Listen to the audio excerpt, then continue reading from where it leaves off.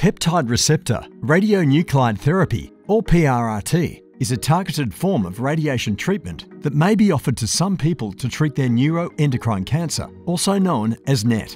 A NET multidisciplinary team will be involved and use PET scans to assess if you are suitable for this treatment, as it will show whether your NET has the receptors and can take up the radiation. PET scans such as Gallium-68 dotatate use a special type of contrast that shows NETs with these somatostatin receptors. Most neuroendocrine cancer cells have receptors on the outside called somatostatin receptors. Doctors can target neuroendocrine tumours that have these receptors with PRRT. A radioactive substance, for example Lutetium-177 or Lutate, is attached to a somatostatin analogue drug, for example Octreotate, in a laboratory. Through an infusion into your vein, the radioactive treatment circulates through the body in the bloodstream and attaches to the receptors on the NET cell. This allows the radioactive substance to enter and directly damage the cancer cell from the inside. PRRT allows high doses of radiation delivery to specific sites of tumours wherever they have spread throughout the body without damaging surrounding healthy cells.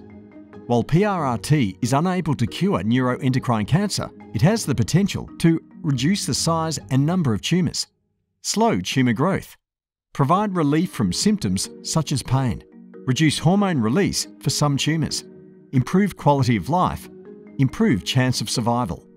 If you are having somatostatin analogue injections such as lanreotide, these may need to be delayed before your PRRT. Your treating team will give you information relevant to your personal circumstances.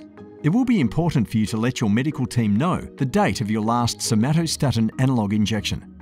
A kidney scan and blood tests are also required before treatment. PRRT is given in the nuclear medicine department of specialist treatment centres.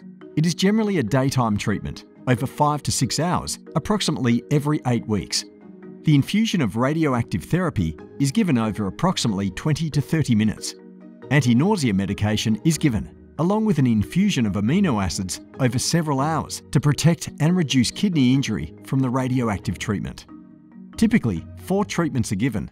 However, this can vary. If PRRT has worked well, there may be potential for more treatment in the future. You'll be cared for by the staff in the nuclear medicine department. If you feel unwell or have any symptoms, it is important to notify the staff caring for you. For some time after, you will be radioactive, and for several days, these radioactive substances will leave the body when you use the toilet through urine and feces. It is therefore important to take safety precautions, such as avoiding close contact with others, especially pregnant women and children, closing the toilet lid, and double flushing after use. Follow your local treatment team advice for all precautions. Common side effects could include nausea, fatigue or tiredness, temporary increase in pain, temporary increase in carcinoid syndrome symptoms such as flushing, sweating, diarrhea, palpitations, kidney or liver problems, mild to moderate hair thinning.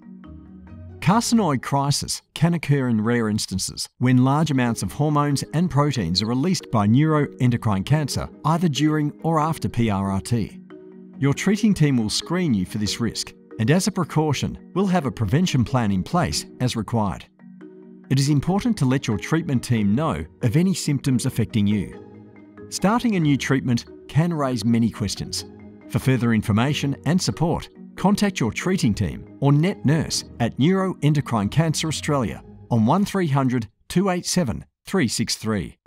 This video contains general information about PRRT. Your treating team will provide you with more information personalised to your care.